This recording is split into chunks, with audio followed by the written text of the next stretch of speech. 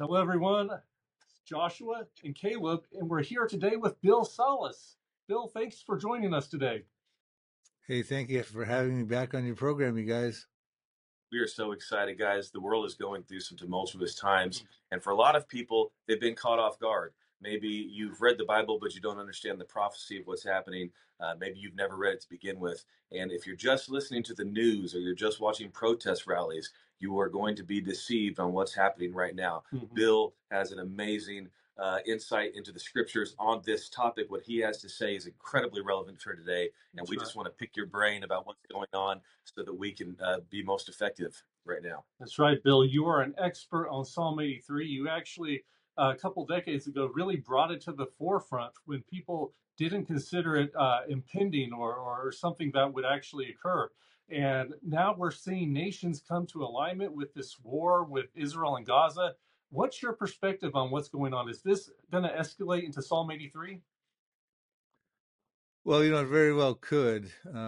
We're seeing the stage has been set for quite some time with the enemies of Israel encircling them, gone to war with them in 1948, 1967, 1973, but they didn't really fulfill that particular prophecy written 3,000 years ago by Asaph, which talks about those countries that rallied together against Israel in 1948, Lebanon, where you have Hezbollah, Syria, Jordan, Egypt, Saudi Arabia, of course, the Palestinians, the Gaza, now where, of course, the Hamas are.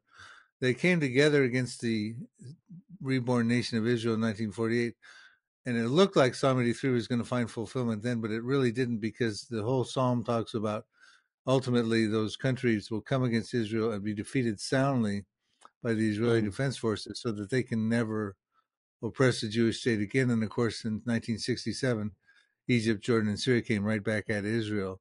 But what we see now, though, you guys, is probably, right now it seems like Pandora's box has been opened. I don't think you can put the genie back in the bottle here with what's going on with Hamas.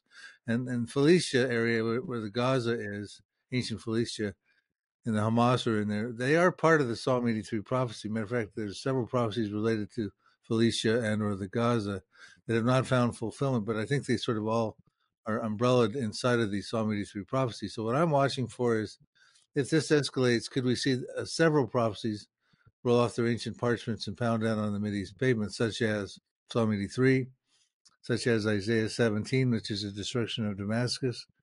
Perhaps even Jeremiah chapter 49 talks about a prophecy in dealing with Iran and ancient territory of Elam, E-L-A-M. And they all might come together soon and sequentially, one right after the other. I kind of sequence them a certain way, but I'm not exactly sure which one's going to come next. But it looks like something could be coming real quick here. Wow. So right now we have Gaza, looks like Hezbollah, Syria kind of taking cheap shots. What's the entire coalition that we're looking for to escalate to become Psalm 83? What are all the modern day nations listed from the ancient names? Yeah, and these are countries that share common borders with Israel. They're Arab, they're Muslim. They've been Israel's notorious enemies from time immemorial. They harbor an ancient hatred that dates back way to the time of Abraham, Sarah, Isaac. Of course, you had Hagar was spawning this versus Sarah, the mothers. You had the sons, Isaac and Ishmael. Ishmael was at odds with Isaac. And this hatred was brewing and developing and incubating in the Middle East. And you had the grandsons of Abraham. You had Jacob and Esau. Esau has descendants in the Palestinians today. He fathered the Edomites. Psalm 83 actually talks about the tents of Edom.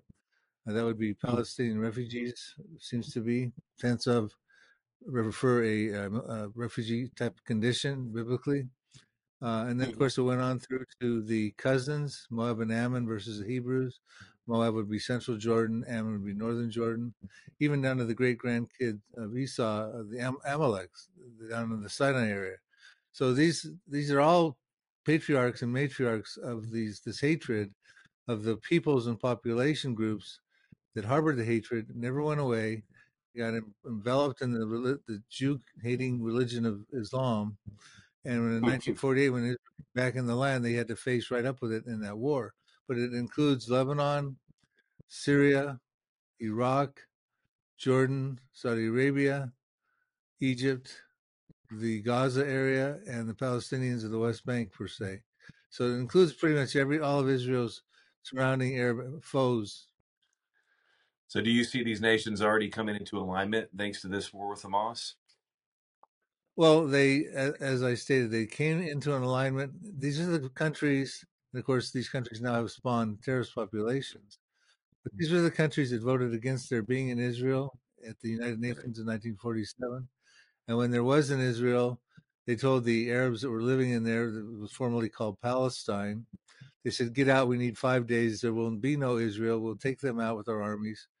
You go back into Israel, you just need 5 days, and you can take over the communities and the businesses." But that was a terrible miscalculation because they didn't realize that God had brought the Jews back into the land, fulfilling prophecies Amen. for big plans that he has for those chosen people. So they lost, and then alignment was established at that point in time. Now, meanwhile, after a couple of consecutive wars in 1967 with Egypt, Jordan, and Syria, and 1973 with Egypt and Syria, and of course, Jordan got dragged into that. Egypt and Jordan got tired of getting shellacked, decided it was lucrative and politically expedient for them to form peace treaties with Israel. But these peace treaties are fragile, and they're going to be voided out in some prophecies that are forthcoming. And Yeah. it's interesting now as we watch what's going on over there in the Middle East, and this show will probably air a little bit in the future from the date we're recording this. But we're hearing from Jordan. They're announcing things like, "We do not want the Palestinian refugees to be, kicked out of the West Bank or the Gaza. We will not accept them. It'll be considered a declaration of war." Egypt, President Sisi said the same thing. Egypt does not want the Palestinian refugees to be considered a declaration of war. So it's the fragile treaties that Egypt and Jordan have. They're going to be gone. I'll give you one prophecy as an example. Jeremiah chapter Yeah. 49, verses 2 says, "I've heard there's an alarm of war in Rabbah of the Ammonites that would be Amman, Jordan, the capital of Jordan. It says, it shall be a desolate mound, and Israel will take possession of its inheritance." Zephaniah 2 is a different camera angle of that. Zephaniah 2, verse 8 and 9 says, "I've heard the reproach of Ammon and Moab," that's Ammon, northern Jordan, Moab, central Jordan, "against the borders of my people, Israel." And because of that, their arrogant threats against the borders, it says, "The residue of my people will plunder them, and the remnant of my people will possess them." So the Israeli Defense Forces will plunder them, and the Israelis will actually annex territory into Jordan, which is something that Israel has a history of doing. Joshua did it 3,300 years ago. David and Solomon did it 3,000 years ago. The Israeli Defense Forces did it in 1967. It increases the defensibility of Israel's borders. When you win a war, you can take territory. Also, they believe that's also part of the promised land given to Abraham back 4,000 years ago in Genesis 15:18, from the river of Egypt, probably the Nile, to the river Euphrates, which courses all the way through Iraq and Syria. So we have to watch those fragile peace treaties with Egypt and Jordan. They're not going to be lasting a whole lot longer.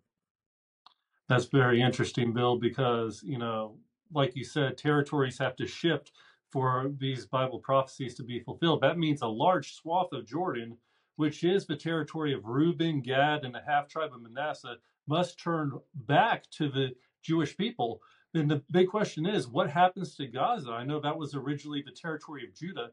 Is there any kind of prophetic end to Gaza that you see in the near future? Well, there's actually a few Gaza prophecies. I'm going to read a couple of them to you because these could actually be enveloped in the Psalm 83 prophecy, because Philistia is part of the Psalm 83 confederacy.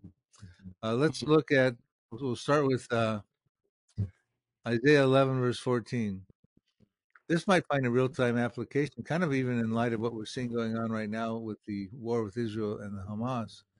It says, "But they," and I believe that could be referring to the Israeli Air Force, "they shall fly down upon the shoulder of the Philistines. They shall fly down upon them." Interesting language written by Isaiah, about 700 BC. It says they will move toward the west. That's of course where the Gaza would be, west, the southern western part of Israel. "Together they shall plunder the people of the east." Perhaps that could be Syria and Iraq. "They shall lay their hand on Edom," that's southern Jordan, "and Moab, central Jordan. And the people of Ammon, northern Jordan, shall obey them."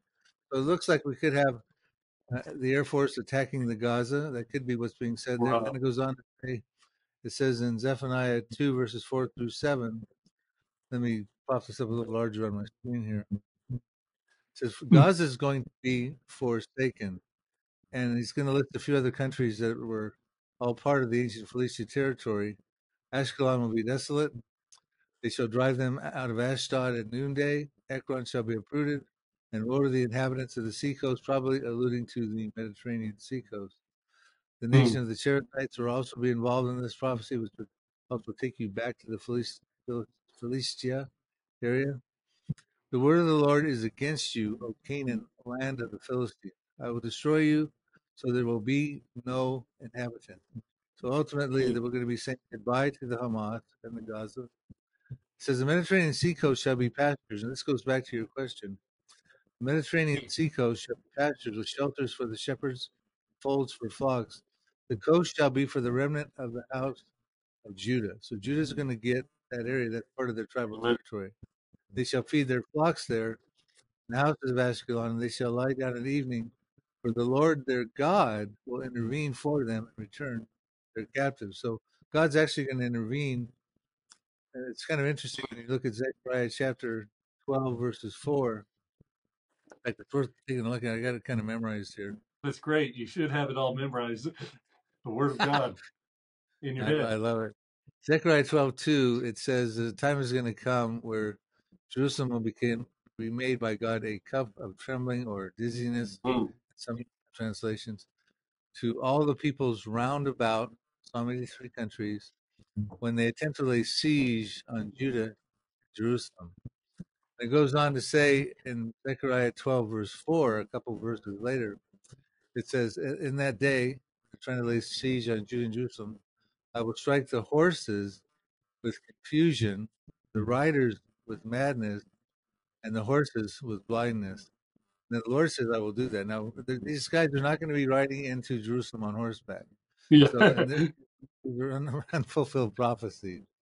So we're going to be coming at them with their artillery and things like that, and they're going to be hit with confusion. They're going to be malfunction, and and the Lord is going to level the playing. And this has biblical precedent because you go back in the time of the Egyptians were pursuing the Hebrews at the Red Sea, and they had their backs to the Red Sea. The cloud came between the Egyptian army and the Hebrews, and it says that night the Lord went in and he took and loosened off the wheels of the chariots, so it made it very difficult for them to proceed. So the Lord went in himself, intervened, and took off the lug nuts of the Egyptian chariots. Wow. And when that happened, many of the Egyptians said, let us flee from here, for their God fights for them.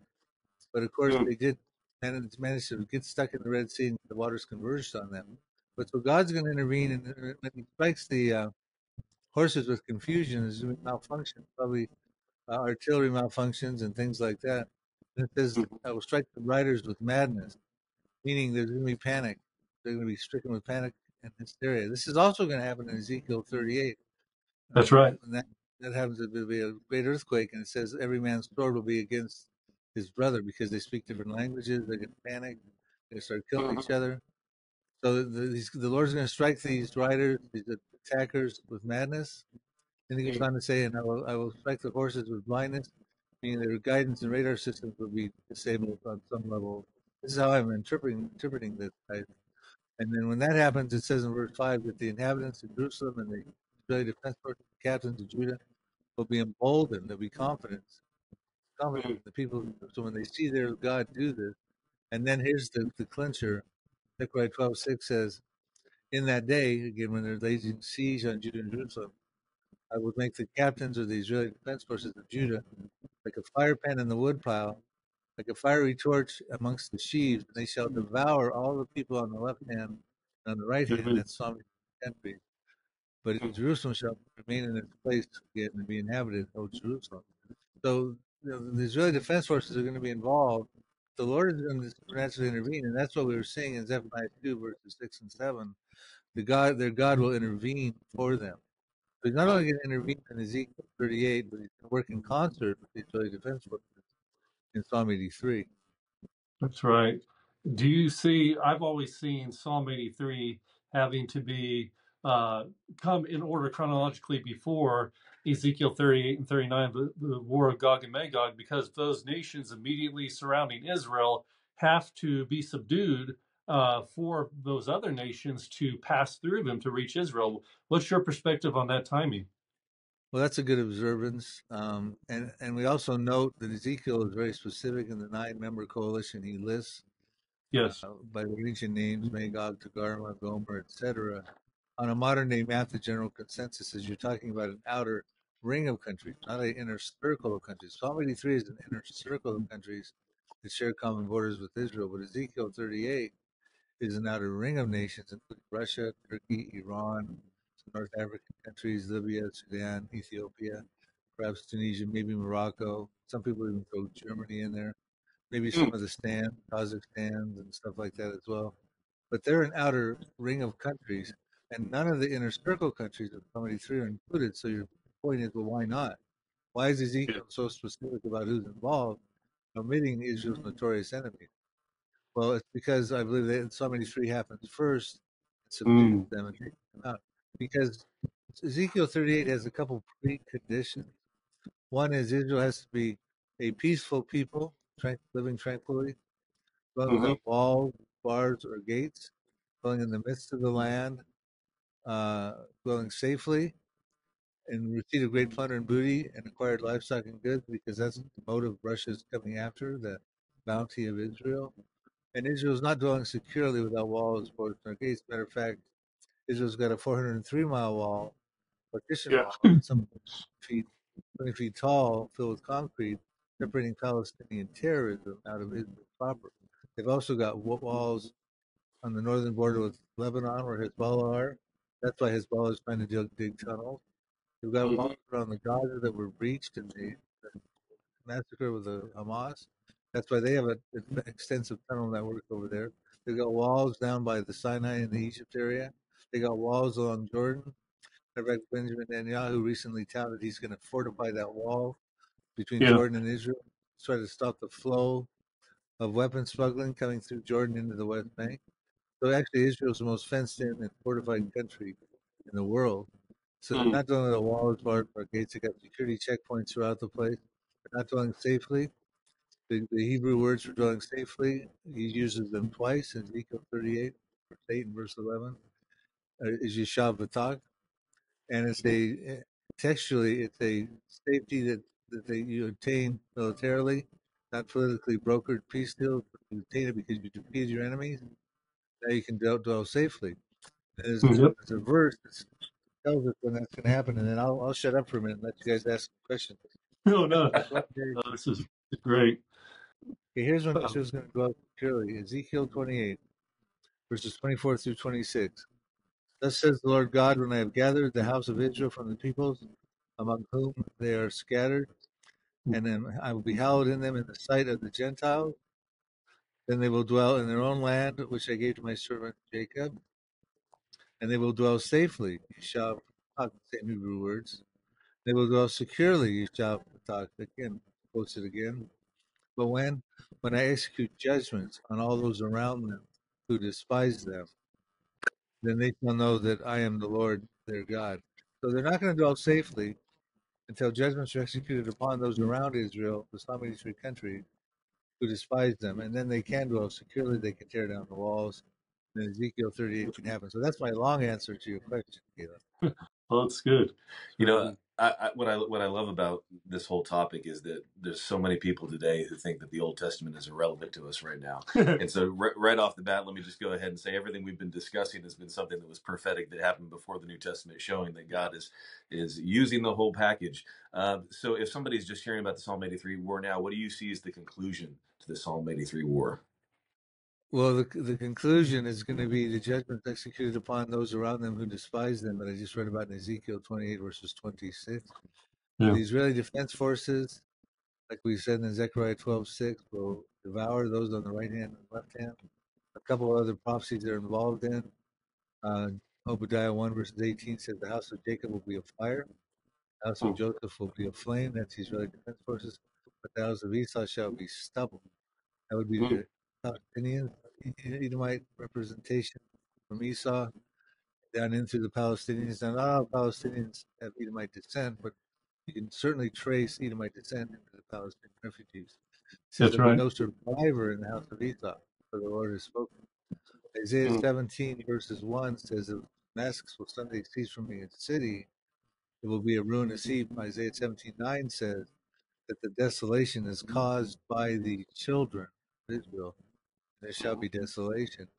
So we see the Israeli Defense Forces are going to be called upon, like a fiery torch against the sheaves in Zechariah 12:6, to devour those on the left hand and the right hand. The judgments executed upon those around them who despised them. That's going to be the conclusion. And ultimately, those countries will no longer be able to oppress the Jewish people. And that will be the end of Psalm 83.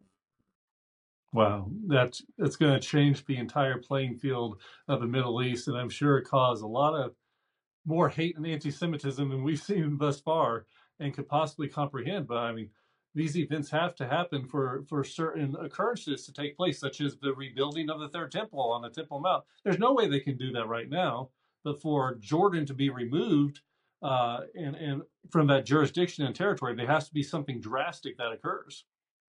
You're right. And that once Jordan is removed, they will lose control of the Temple Mount, and Israel will then want to move forward to build the temple. They'll still get international clamoring against that. Yeah. Ultimately, they have to negotiate with the Gentiles, the outer court. We're told in Revelation chapter 11. John is told, measure the temple and those that worship therein, but don't measure the outer court. It's given to the Gentiles, and they're allowed to trot over Jerusalem for 2.5 years. I believe that's going to be the harlot world religion, not the Arabs. The Arabs will be dealt with militarily. But the point being is that they will still there'll still be international opposition to them trying to build the temple and build a temple. But they will build it. We know that according to prophecy. But they will have to negotiate with the Gentiles to do that. Well, Bill, I really appreciate your time you spent with us. This is all relevant to the day. This is all timely. We're seeing everything unfold before our very eyes. And I think it gives me a sense of urgency that we need to pray. How should we pray for the Jewish people, and how should we pray for America right now? Well, I know in our last show we did together, Caleb, you talked about your heart for the Jewish people, and that you're hoping that remnant survives, that 1/3 of Zechariah chapter 13 verses 8 and 9. You're praying to enlarge the size of that remnant. Yes. Millions and millions of those Jewish people. So we need to pray for the Jewish people, because inside it's interesting. Psalm 83 talks about this confederacy is going to come together and form crafty counsel against the nation of Israel and against your hidden ones, it says. And I think as you study that word there, it's Saphan, Safan. I think it's talking about the remnant, the Jewish remnant inside of the nation of Israel. Because the first usage of that word was when Moses' mother took him and put him in the basket in the Nile River. He was part of a remnant of the nation of Israel. The second time that word was used was when the I can't think of her name right now. Rahab.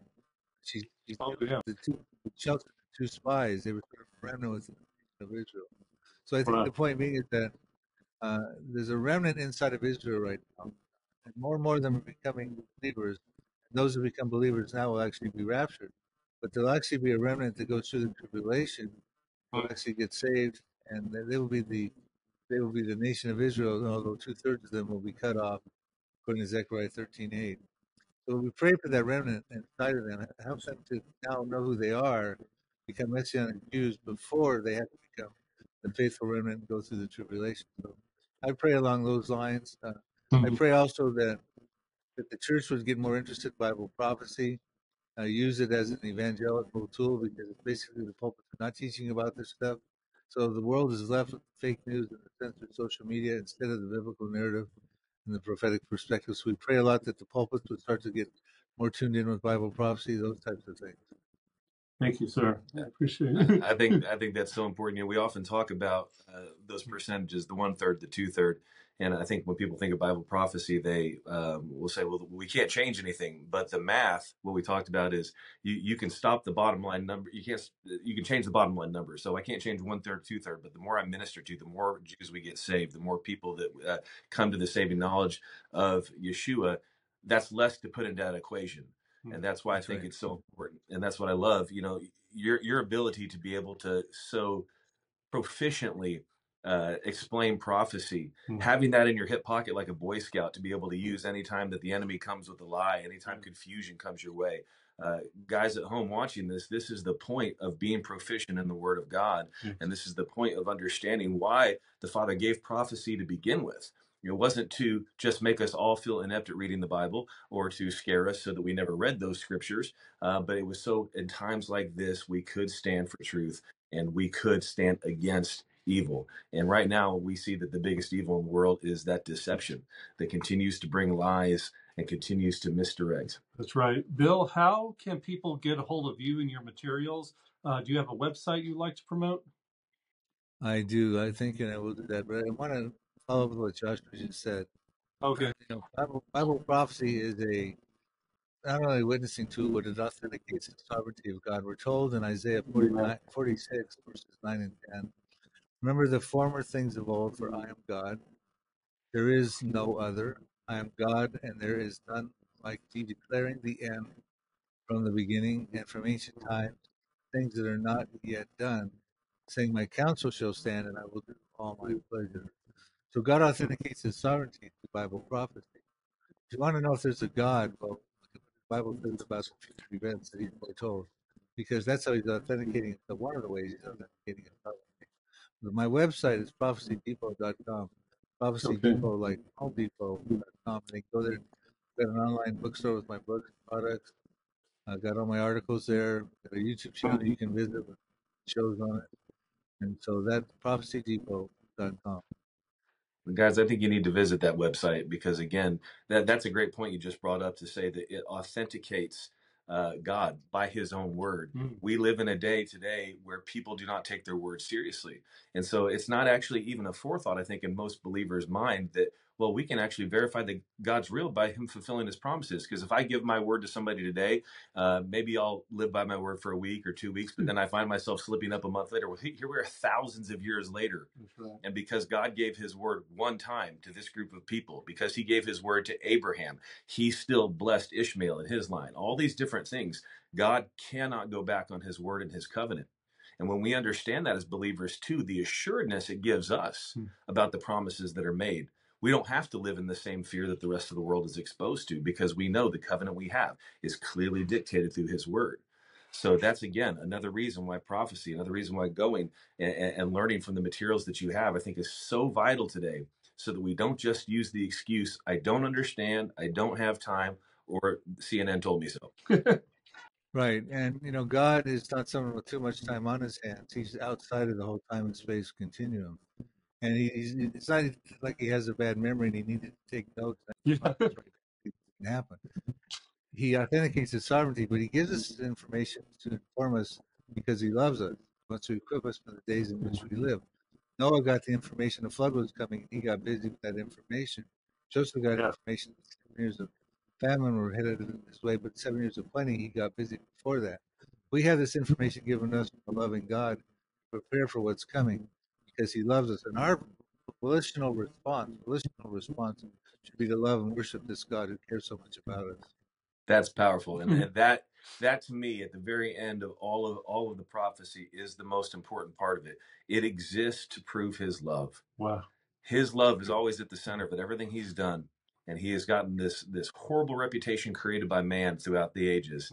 And yet man has misunderstood that the greatest love that could ever be experienced was given to us and is continually given to us on a daily basis. And I think that's amazing. Thank you so much for joining us again, Bill. You have been so insightful, and your wisdom and just your knowledge of the scripture it's just an honor to get to speak to you. Thank you, sir. Thank you guys so much. Appreciate it all the time.